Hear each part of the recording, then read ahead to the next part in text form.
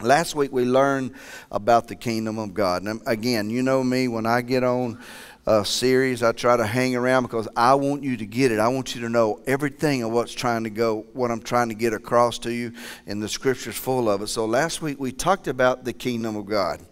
You will see in the New Testament the kingdom of God and the kingdom of heaven. There's a little bit of difference in there, in that basically the same thing, but there's a difference in that he's approaching or talking to different people in the book of John as compared, and there's some other similarities there, okay? But we're talking about the kingdom of God. And last week we learned that a kingdom is a territory over which a king reigns. Okay, we read in the scripture that Jesus said, my kingdom is not of this earth. It's not an earthly kingdom, and it's not of this world. Now, I want y'all to get this right quick for me. If Jesus said he has a kingdom, then he is a king. And let me say what's pretty awesome about it. When I got to think about Jesus being the king, he's a different king than we have on this earth. Think about Jesus. How many kings you know that would allow kids to come up and sit with him? How many kings you know would allow a person who is caught in an adulterous affair, been married 5 times? How many kings you know would allow that in their press? And that's what Jesus was. Jesus was a different type of king. And we're going to find out that God wants us to be kings and queens and stuff on this earth today. And look at me. We need to look to Jesus as his example, how he handled himself as the King of glory and how he worked with people. And you know, some people I can tell, people get frustrated with me talking about these things. But if you look at the New Testament, that's just how Jesus dealt with people. In fact, it was the religious people, and I like what the pastor said the other day. It was the religious people. Jesus is the one that got the whip and braided it and went back there and had a little discussion with the religious people. Jesus was a king, though, and he loved people. He loved kids. He loved dealing with people, and that's the type of king. And that's the kingdom that God wants to express here on this earth in us and through us. Now, when we're talking about the kingdom of God, it gets a lot of you nervous because you've never heard of it. You've heard of it, but it's some high pie in the sky thing. You don't understand it. But God said, Jesus says, I have a kingdom.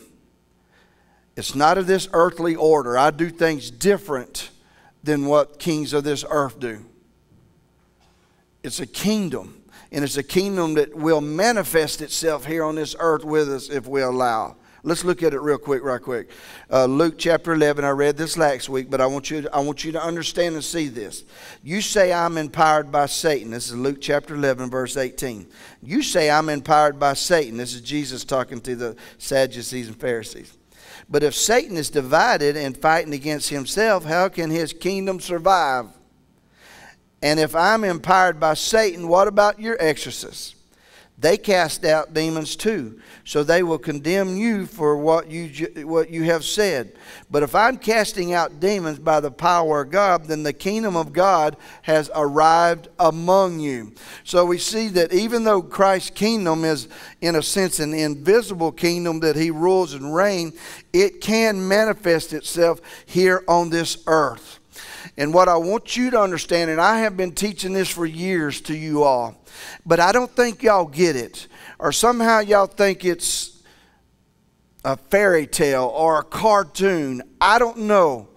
But this is what he says. The kingdom that I had, he says, I want to bestow this kingdom upon you. Let's read it. Let's look what the scripture says. I want to bestow this kingdom upon you. Look what he says right here. Luke 22, verses 28 through 30 says it like this. But you are those who have continued with me in my trials. In other words, he's fixing to be crucified.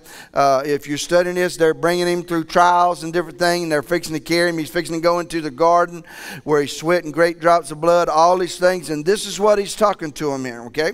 He said, but you are those who have continued with me in my trials. And I have bestowed upon you a kingdom,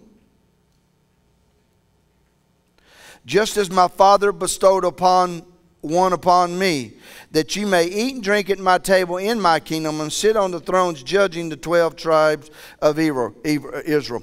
The word bestowed, y'all follow me now. The word bestowed means to give something such as a degree, award, a title, a right to someone or something. So look what God said here. Now y'all follow me.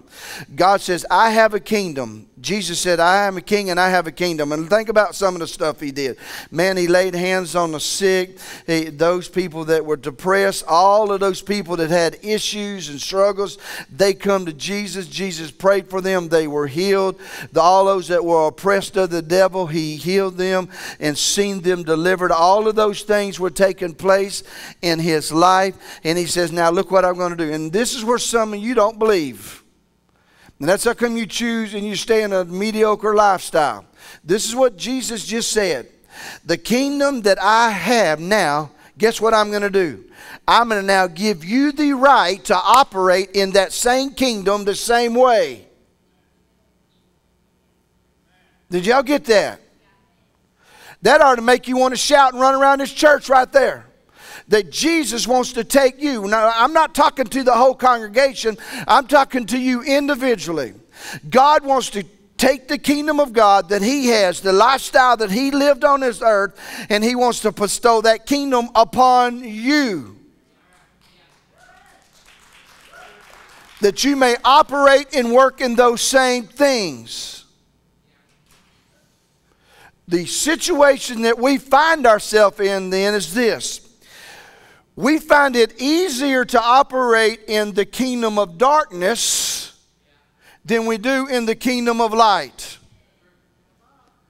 Y'all got that? We find it easier to operate the way this world operates. You've done a good job operating. In fact, you live a blessed life. Things are going good. But let me ask you something. What is that doing for your heart and mind? With everything you got, is it making you happy inside? Does it give you peace? The good news is God wants to give you all of those things, but also give you peace with it. He don't want you to have to toil. He wants this life to be a life of just enjoyment in the kingdom of God. But we have a tendency to be able to live in that earthly kingdom better than when we do the God's kingdom that he wants to manifest in our life, because we've learned to manipulate in that kingdom. We've learned to make things go our way in this kingdom until one day it don't.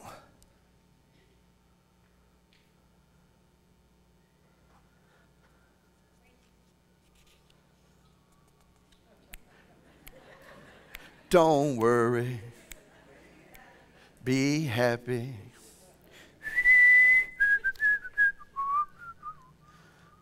If you're listening, Mama, that just went off on somebody's phone, so I didn't want you to think I'm crazy, all righty? So God has given you the right to operate in his kingdom. I don't know about you. I want to know how he operated in the kingdom. Do you understand that? I want to get into Matthew, Mark, Luke, and John and look at it. How did he operate in the kingdom? I already kind of told you a little bit. He just loved people, man. He didn't leave them there, but he loved them. He didn't shun them. He got around them and talked to them. And he got to the root of the issue on some things. He talked with them. That's how Jesus operated in the kingdom. It was the religious folks that he didn't do well with. And remember last week we talked about that the kingdom of God, folks, during Jesus' time, they were rushing to be a part of the kingdom of God.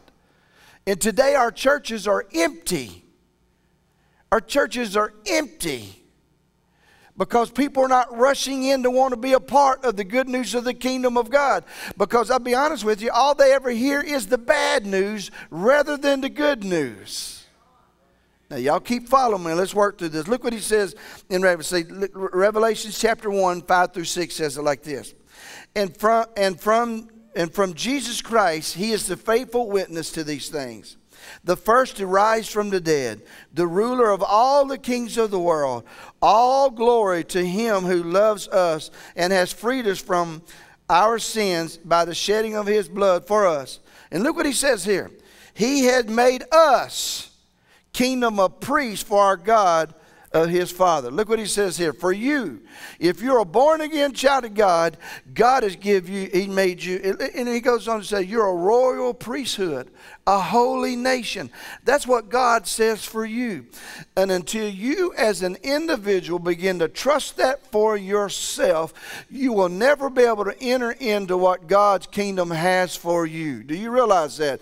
Until you begin to realize you are not worthy upon yourself to receive this, but because of Jesus Christ and his righteousness and what he has done, I am now able to enter into the kingdom of God, and God can use me to touch people's lives everywhere I go. The problem is, I'm telling you, you just don't believe it. And I'm going to talk about that the next time I minister. The seed of the kingdom that fell amongst thorns. The world choked it out or fell on rocky ground, and the pressures of his life rocked it out. Many of us do not believe this about yourself. In fact, when somebody does begin to believe that about themselves, you knock them down. Look what he says here in John chapter 14. And I've read this passage before, but I want you to get it. I tell you the truth. John chapter 14, 12. I tell you the truth. Anyone who believes in me will do the same works that I have done, and even greater works, because I am going to be with the Father. Why would God be able to do greater works when he goes to the Father through us? Why? Because we would be better than him? No, because now there's a whole bunches of hymns on this earth. Where he ruled as king here on this earth, now we're able to rule in his place. So guess what? He bestowed the kingdom upon me. He bestowed the kingdom upon Brother Rayford. He bestowed the kingdom upon all of you individually. So now everywhere you go, in a sense, people should be seeing Jesus in what he's done. The problem is, I'm just telling you, some of you just don't believe it. You just don't believe it. You know why I believe it? I wouldn't have believed it if I wouldn't have read it in this book. I just wouldn't have believed it. You mean God would take an uneducated person like myself and he would bestow upon me the kingdom? You mean God would take somebody like myself that didn't have it all together when I first got saved, and he still bestowed the kingdom of God on me? I mean, that's far from me. And that's where a lot of you today, you just cannot believe it. And God says that's what he wants to do for you in life.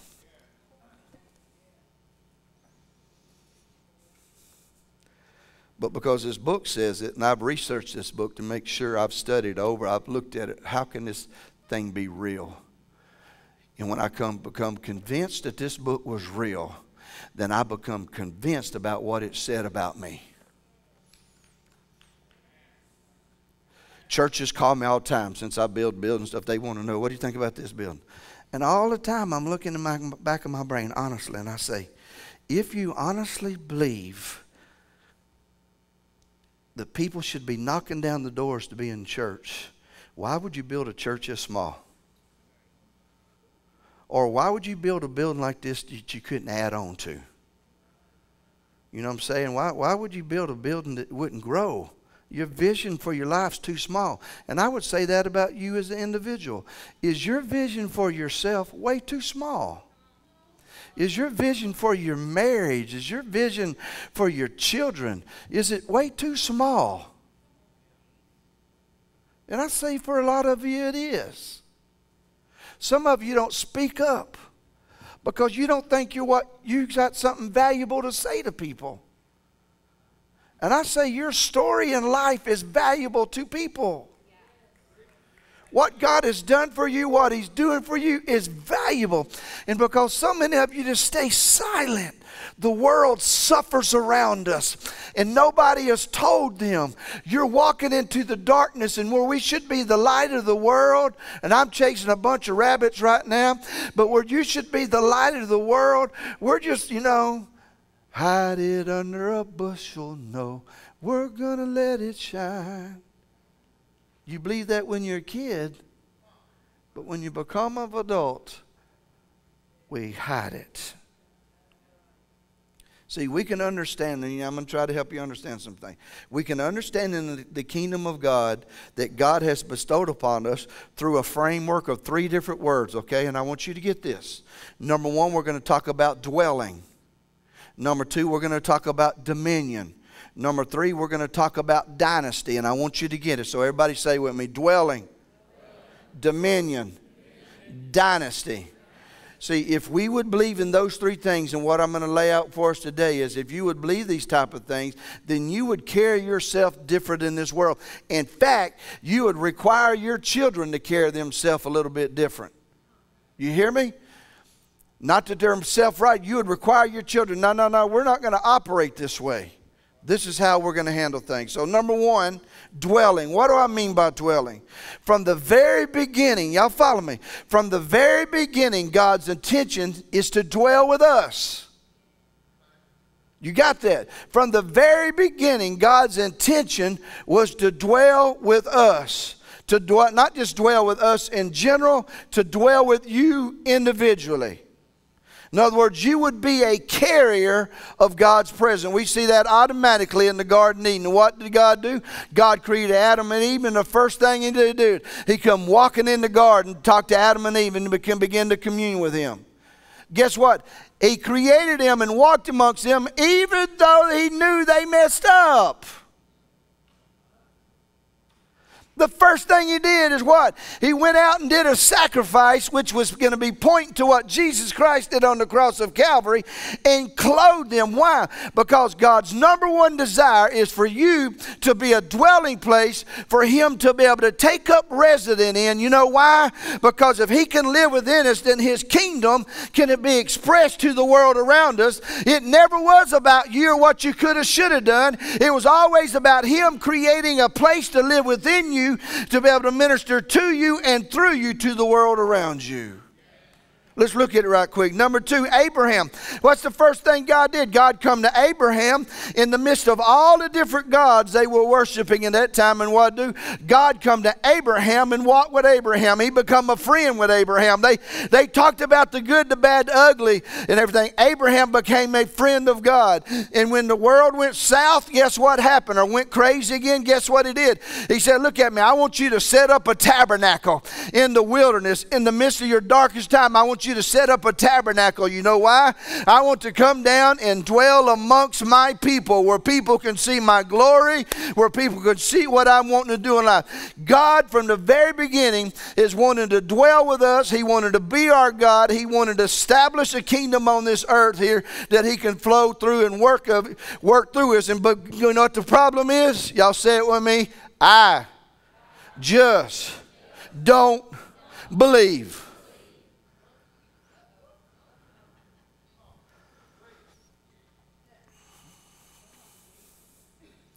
Then what did He do?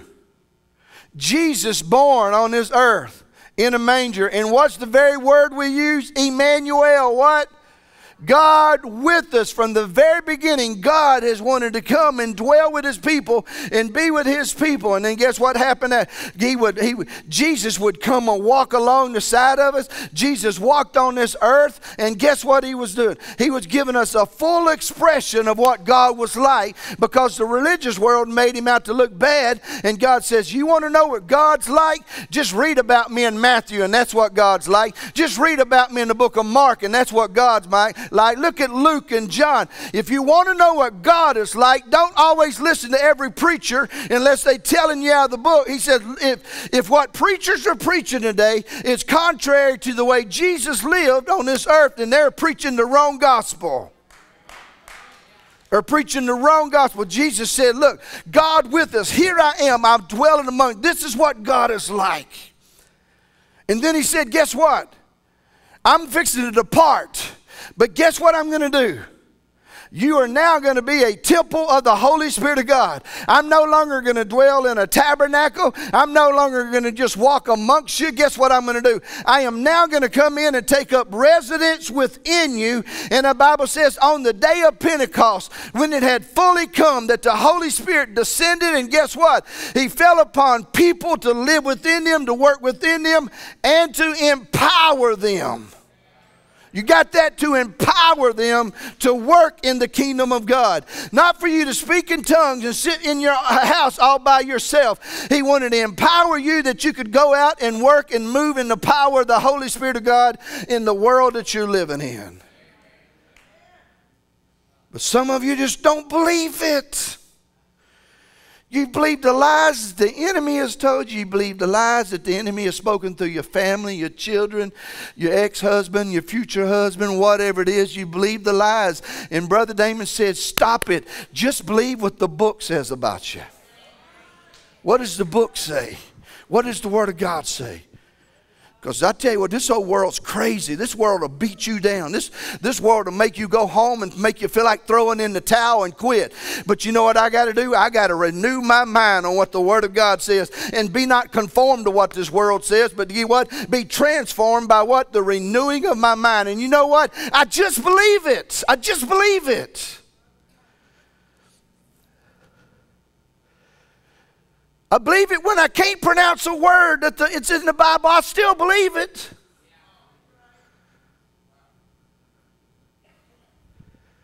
But some of you just don't believe it. And you act like it. Not being mean, you act like it. You don't carry yourself a certain way.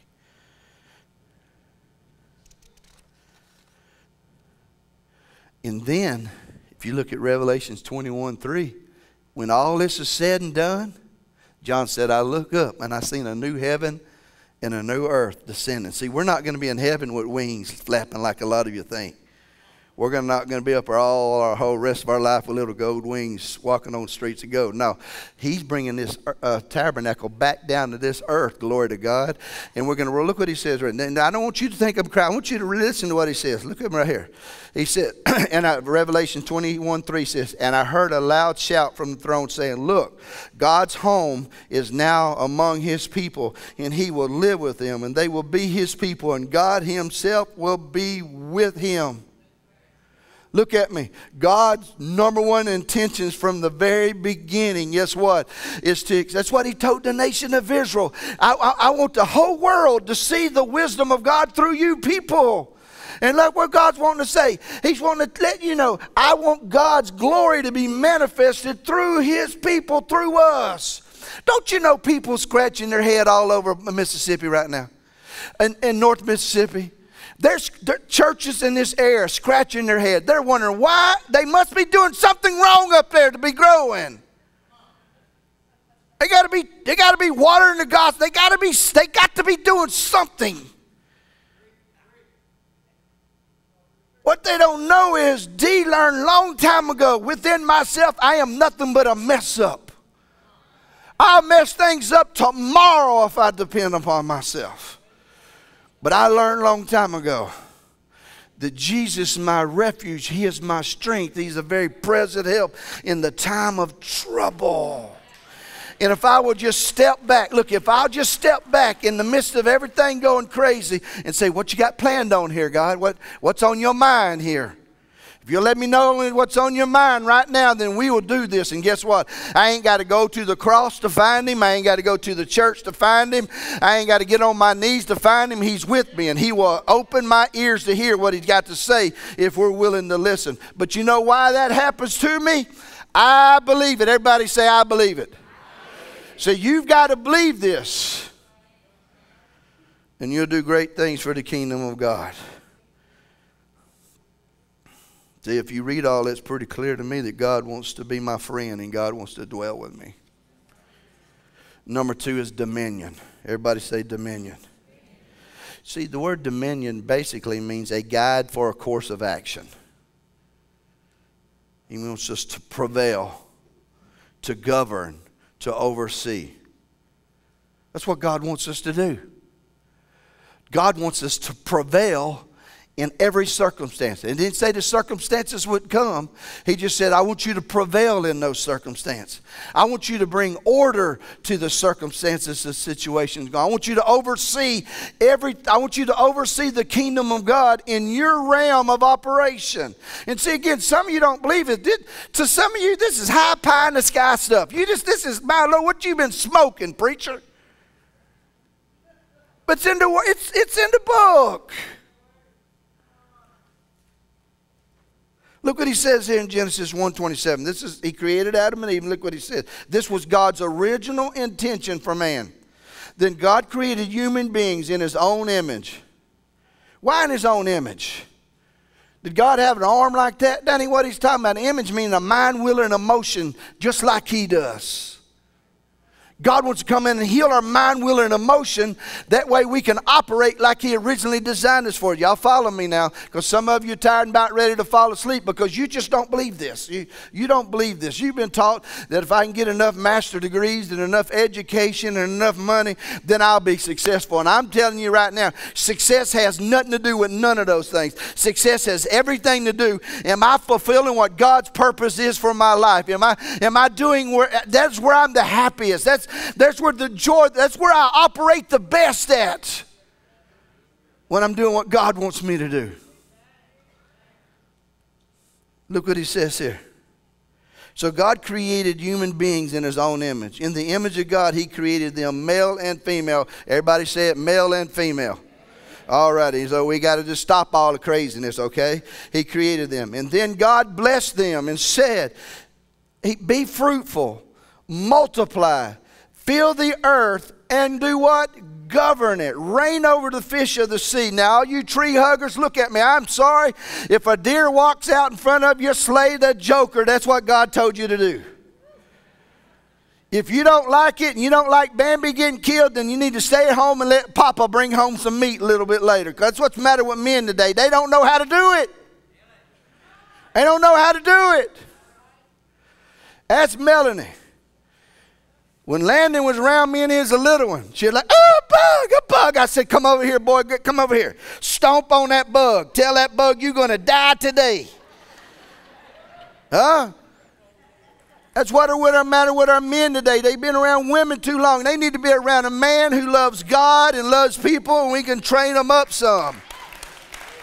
I'm just telling you the truth. We need some men that recognize they are kings and priests, and I'm everything that God created me to be, and I'll stop allowing the world to tell me what I am. I'll stop allowing the world to put me down, because I will be the one who sets the atmosphere wherever we go. I believe it. Everybody say, I believe it. Look what he said. He said, I want you to fill the earth and govern it. That's what dominion is, to govern, to rule over. That means when you come into a situation that's looking bad, God's put you there. You can step back and say, God, what do you want to do with this? We need to correct this. We need to bring some light into darkness here. And you know, some of you men, the reason why half of y'all get yourself in trouble, when you see a damsel in distress, get what? Everything in you wants to go help fix that. It's because you were created to have rule and dominion. But he gives us guidelines in which you need to step into to do that. I don't know why I'm chasing this rabbit, but somebody in here needs to hear. Most of the time, men do not cheat because of sex. Men cheat because somehow, some way, somebody has blown smoke on them long enough to make them feel like a king. It's what happened to Samson. Remember Delilah? Boy, where'd you get those muscles at, boy? Rubbed his head. He's like, oh, I can't do this. I can't do this. I shouldn't be doing this. Oh, come on, sugar. Tell me your secret. Everybody say move on. So what does it look like for a believer to have dominion in a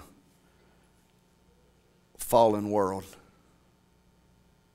Let's look at the first man, Jesus. The second, Jesus. Okay, look at the Spirit of the Lord is upon me, for he has anointed me to bring good news to the poor. He has sent me to proclaim that captives will be released, that the blind will see, that the oppressed will be set free. And listen to me, in the time of the Lord's favor, listen, the time of the Lord's favor, got that? His favor has come. The word anointing means to authorize, to set apart a person for a particular work. Y'all follow me. Please follow me. It ain't nothing but 11:21. We can't go up here anyway. The kids are probably eating right now. Just follow me. Will you follow me? See, the reason why some of you are having a hard time because you just don't believe this. Man, if I believed it, I'd be like, tell me something else. Tell me. What else do we got here? Tell me. See, you can believe the anointing on Jesus, but let's move on down a little and let's see what Jesus says about us. See, 2 Corinthians 1:20 and 22 says like this, for all the promises of God are in him, yea and amen, unto glory of God by us. Now he which establishes us with you in Christ has what? Anointed us. That means he has authorized you. He has set you apart for a particular work or service. That's what he's done. But so many of you do not believe it. And you allow this world to order you. Go to work. Come home. Pay the bills. Go to work. Go home. Pay the bills. Listen to the wife gripe. Listen to the husband gripe. Listen to the children go and slap nuts. Instead of saying, whoa, wait a minute, this is my domain here. And we're going to bring a little bit of order to this place. If I hear you mouth off to your mama one more time, son, I'm going to knock your head across the room here. Not that hard, but you know what I'm saying. You hear me saying? Listen, set up order. Stop being passive. Man, this is what I'm about.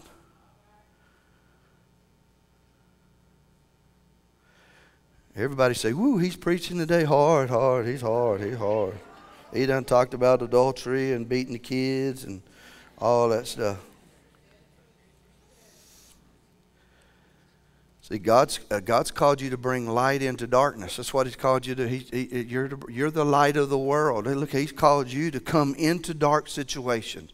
He's called you to rule as a king and a priest in their area. You may not like that. You may think I'm talking. But God wants you to step on the scene and just deal with certain issues in the kingdom way. You say, well, would Jesus knock your kid's head off? I've never knocked my kids off. I have grabbed them by the hair of the head and said, no, you ain't going to do that. But, you know. You know what I'm saying? And I have probably popped one of them upside the face too before if I had to. Like my mama did me. I have. You be quiet over there, okay?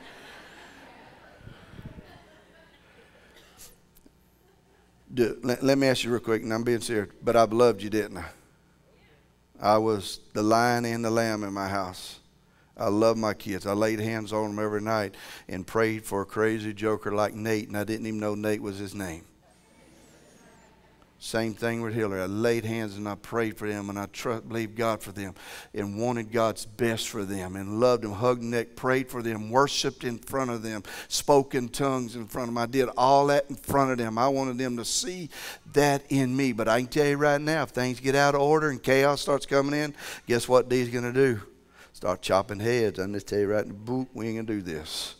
And that's not being rude or being mean. That's just us coming in and establishing things and setting rules and certain things instead of being so passive about stuff.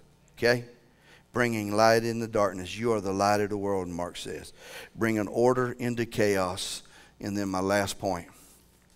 Dynasty. Dynasty. What does that mean? It means what you do, your children will do. Either good dynasty or bad dynasty, but what you do, your children are going to do. And I can tell you, my children have far surpassed me.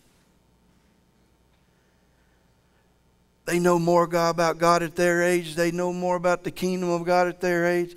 They're successfully financially more than I am at even now at my age. You know, and that's the way it should be. Dynasty. Look at this scripture here. What is dynasty? Dynasty is succession. What you do is pass down to somebody else. And you know what? I got some spiritual sons and daughters. I got spiritual sons. That's how come some of you, no, that ain't how we're going to do things. No. I don't do that to every guy. But some of you, I'll say, no. Get your butt back in there and do that. Okay?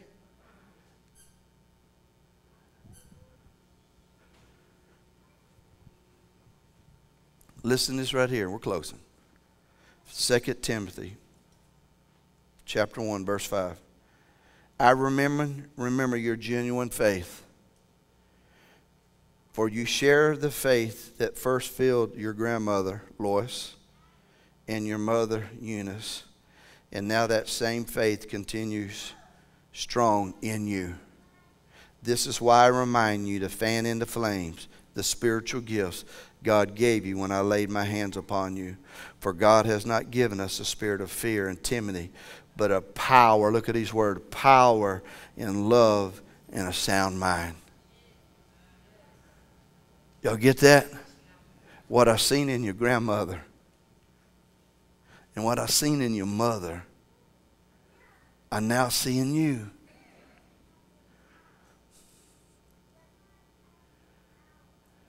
Did you check this out?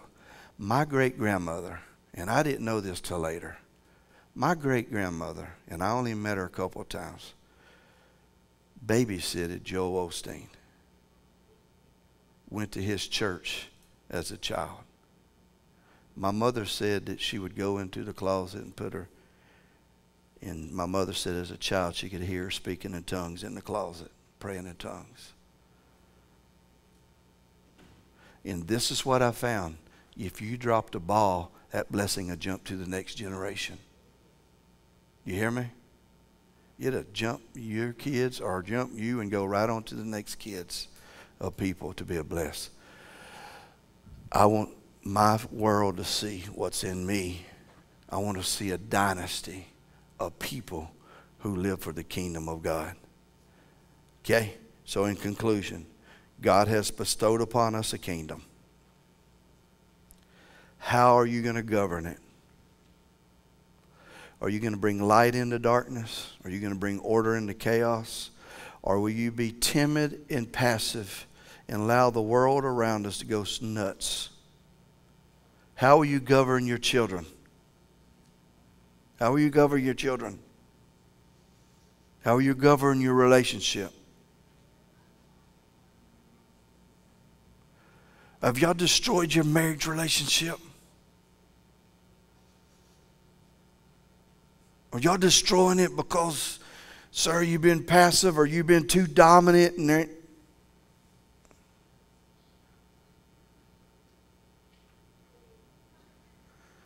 you ask my wife, when I see her getting too busy or something's going on, I just come in and put my foot down and say, okay, it's time for you to chill out a little bit. It's time to... And she'll tell me the same thing if something's going wrong with me. Do you have enough of... Have you been around each other? You know, come on, I'm talking to somebody. It's time sometimes somebody got to bring some order into things. Because if you don't bring order into your relationships and stuff, if you don't, it will destroy. And there's a ripple effect that goes out a whole lot further than you could ever imagine.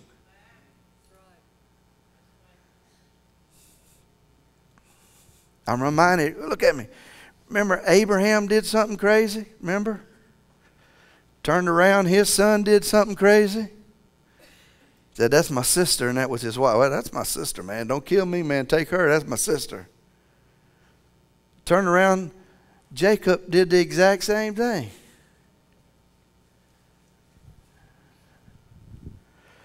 And the reason why all this happens is you don't believe that you're something special. You don't believe it, so you submit yourself to this worldly junk. Well, sad thing about it is, you say you're being you. You know, this is who I am. That ain't who you are. You're doing that to rebel against the system. The problem is you're rebelling against the wrong system.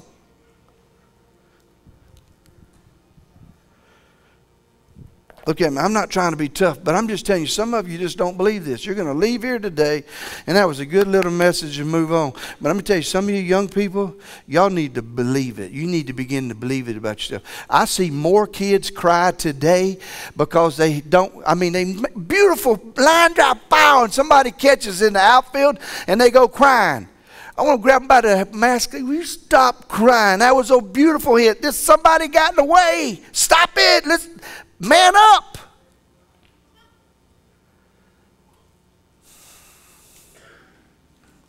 Everybody say, that's enough preaching. I can't handle it no more.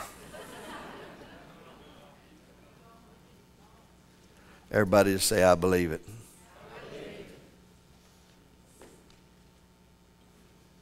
And I love what the book of Joel says. He says, I will restore everything that the canker worm. See, the canker worm come through and strip most everything. Then the palmer worm come through and took the rest of it. He said, look what I'll do for you. I'll restore to you the years that was taken from you. And he was talking about the Holy Spirit. That's what he was talking about. You're now the dwelling of the temple of the Holy Spirit of God. He wants you to begin to exercise dominion. Not in a mean way. Just whatever, do it a godly way.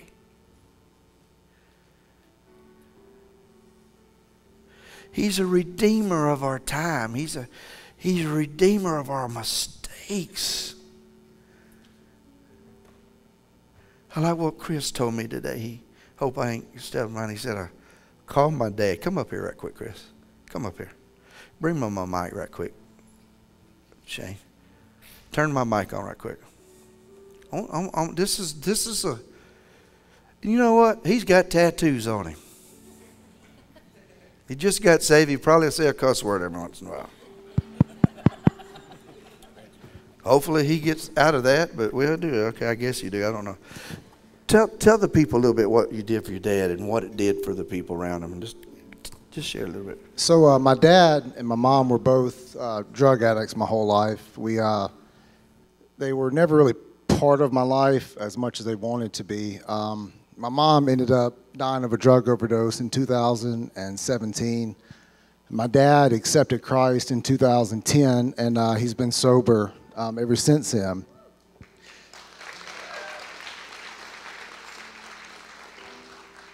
So a few weeks ago, God really just put forgiveness on my heart. I'd been thinking about it, and my dad came into my mind, and for once in a while, I had asked myself if I had truly forgiven my dad, even though I told him that I had, and I realized that I hadn't. Probably about 95% of myself did, but there was still a little bit that for my own selfish reasons, I held on to, just so that when I messed up, I could fall back on that, and say, well, my dad did this to me, or I went through this when I was little. So I called my dad a couple weeks ago. I said, Dad, I'm calling you for a reason. I said, I just want to tell you that I forgive you and that I love you. And, what made me think about it, and I told Brother D this morning, I've heard him say so many times, love and compassion. And for the first time in my life, I thought how my dad must have felt dealing with the things that he did, even after he had gone to God. And even after God said, Joel, you're good, knowing that he still had to deal with that was something that I truly did not want him to have to deal with. Because I thought about my son. I thought about doing that to my son. And after me coming clear to God or being forgiven by God, still having to think about my son dealing with that stuff. And I didn't want my dad to have to deal with that. So all of that stemmed from love and compassion. I think about what Jesus went through on that cross for all of us, and I think about him being beat, him being tortured, him being ridiculed and spit on. And then they hang him on the cross, and the first thing that he says, he looks up, and he says, God, forgive them. They don't know what they're doing. And then I thought about that, and then I thought, who am I? Who am I to say that I should hang on to something when Jesus, just like that, he didn't think about it. He didn't say, God, give me some time. Let me think about it. Right then, he said, God, forgive them, for they know not what they do. So I called my dad. Sorry to get off track. I called my dad, and I said, Dad, I'm just calling to tell you that I love you and that I forgive you. And he said, son, I've been waiting on this call for 20 years. It was beautiful. And the thing about forgiveness, it's beautiful when you're asking for it, right? But all of a sudden, when you're the one being asked to give it, it's not so beautiful all of a sudden, right? And I realized that forgiveness isn't for the other person. Forgiveness is truly for you.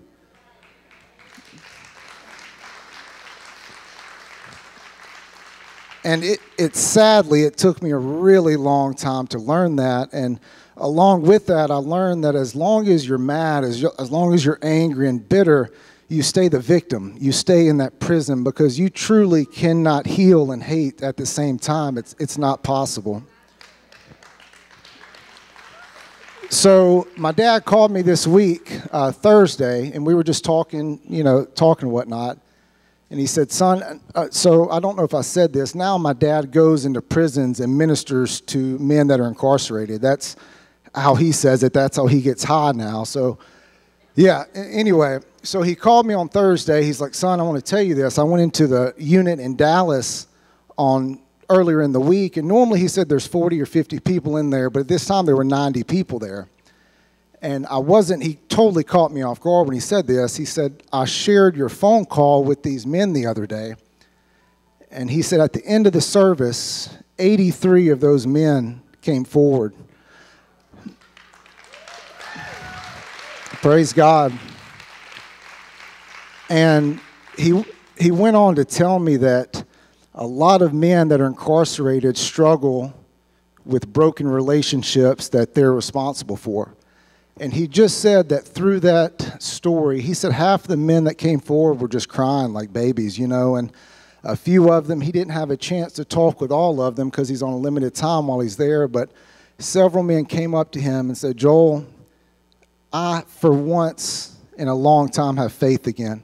I have faith through your story, through Jesus, that all of these people, all of the relationships that I've damaged can be restored again. And as I was telling Brother D this morning, it all stemmed, and I'm not saying this for my own self-righteous reason, because Chris Lott did not do that. Jesus gave me the strength that I needed to make that phone call, but it all stemmed from truly love and compassion, and it's very difficult. And I'm sure there's one person in this room right now that's hearing me that's saying, is he talking to me right now? And, I'm not, but God may be. And if there's someone that you've been thinking about for a long time, whether it's an aunt, a mother, a grandmother, a coworker, whatever it is, make today the day. Give them a call so that not only just so that you can start the healing process, because as long as you stay angry, you truly stay the victim. But anyway, thank y'all. God bless.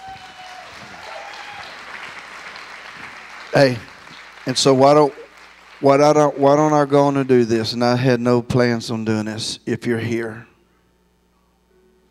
and you're haunted by past relationships, mistakes, kids, children, it's just can't seem to get over it. When you look at them, you look at your children, you see shame instead of victory. I want you to take a step of faith and just come up here, wing, and nobody will be around you unless they're beside you,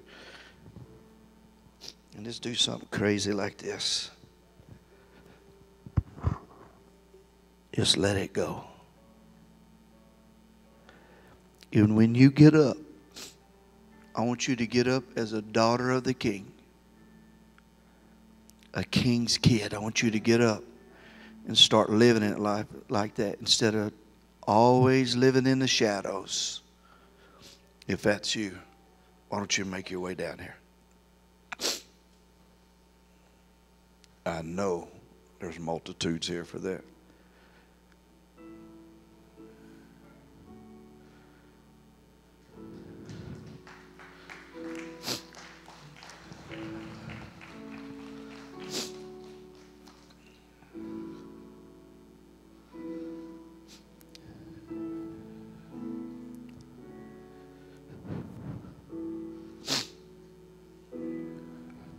Yes, Jesus. Oh, Jesus.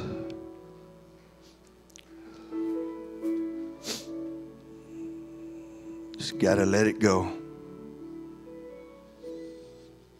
Just let it go.